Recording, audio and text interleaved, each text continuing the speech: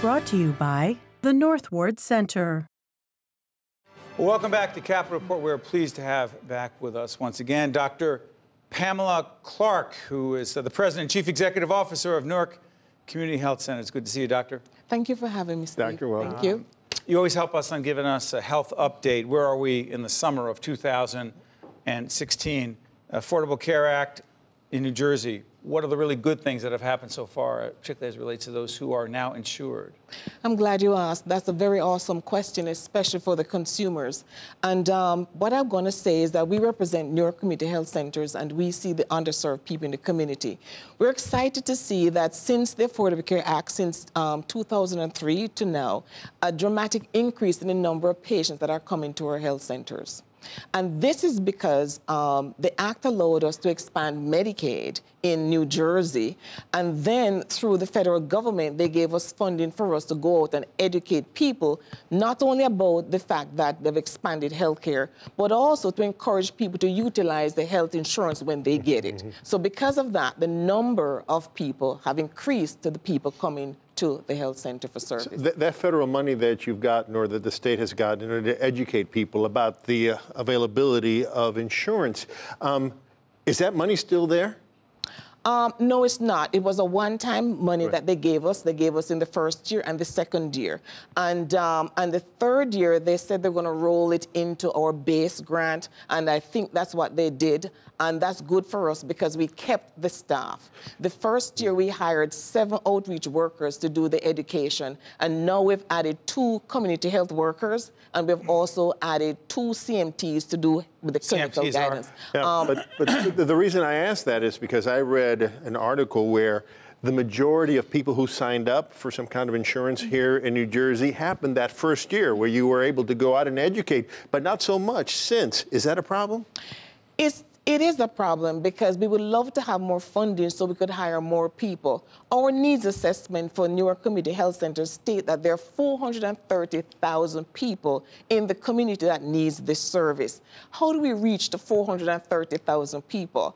And so having 7 outreach workers is just a tip of the iceberg. Right. We need more funding so we could hire more people. So one of the things, Doctor, that we've talked about a lot, one of the things we've learned about the Affordable Care Act, the implementation of it, really involves the health care exchange, the online exchange. Yes. How much better is it? How much more manageable, easier to negotiate is it today than it was when it opened up, right? When we did a whole bunch of programs with other folks in the media. What's it look like today and how manageable? All right, very good question. What I'm going to say is this, that NCAT has contracts with all the insurance companies. Yes. By the way, the website hasn't changed. No, it has not. Is it healthcare.gov? Yes, it hasn't changed. That is true. Healthcare.gov. Can we just, I know we don't have it ready, team. It's just healthcare.gov. .gov, yes. Put it up there. Let's talk about it. And if you Google, you can get it. The most important thing is that you have to tell people about the website. And because a lot of people still don't know. And the reason, too, is because people think of food first, and they think of their security and their homes. They don't think of healthcare first. So they'll Google everything else but healthcare.gov. Well, you Google healthcare.gov, right? And you still don't understand. Yeah, like what happens? Like, how much more manageable is it today to find out the information you need today? It is complicated a little bit still, isn't it? Everything is complicated. That's right. Come on, even going to the doctor is complicated. But break it down for us. Give people advice. They're looking at it for the first time, which is hard to imagine, but I bet there are people today going to go on healthcare.gov. They go on it. Give them some advice. Good. First and foremost is that when you get on that site, everything is clearly labeled in terms of where do you go in order to click. The first click is very clear. Like, for example, one of my clicks. Well, you're going to see the tab which says if you need health insurance, you start here. Got it. If you need to answer questions, there is a listing for question and answer, so it is quite clear. That's good. No, the point is you have to take the time. You can invest. Yes. You have to invest in yourself. So you have to invest in the time, Steve. And a lot of times people don't invest in the time to go through it.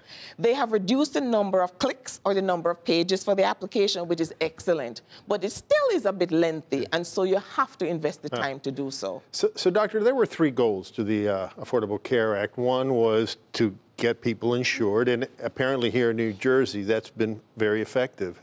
But also it was to lower cost and to increase health care, the quality of health care.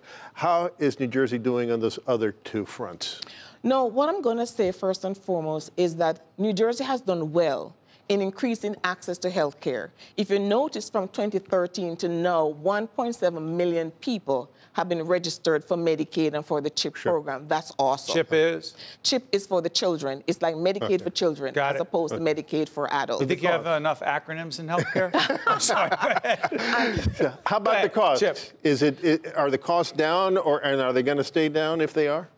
Cost is something we haven't gotten enough information on at this time to determine whether or not it has helped to reduce costs. But what I will say is that it has increased the number of people who have access to health care. And if they use it and they go to see their primary care doctors, it will help to lower the costs on the side of the hospitals. So I think we need to look to see more of that data coming in to see if costs have been lowered. So I don't have the answer. Well, how about this one? We talk a lot about, over the years, we've talked a lot about the number of people going to the emergency room and the fact that we have to reduce that number.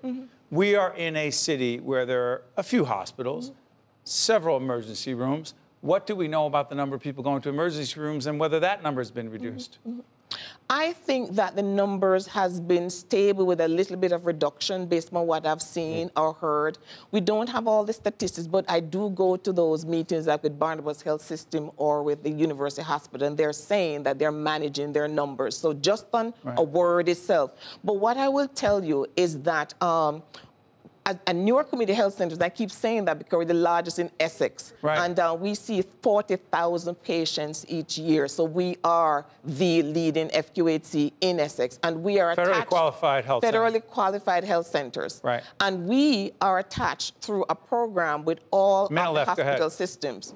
What it means, yes? No, go ahead. Go ahead. What it means is that we have an electronic attachment to all the hospitals so that if somebody goes to the emergency room and there are patients or they're not, then after they're discharged, because they must see them, Steve, they send them back to us. And we have hired also another set of community health workers to help us to deal with the volume of patients that we have to call to invite them back to the health center. So that's a good thing, Steve. Appreciate it. Dr. Pamela Clarke, MBA, Ph.D., President and CEO, Newark Community Health Centers. Thank you so much. Appreciate it. Thank you for having me. Thank you so much. Thank you. And that's it for this edition of New Jersey Capital Report. For my colleague Steve Adubato, I'm Rafael P. Rahman. Thank you so much for watching. We'll see you next week.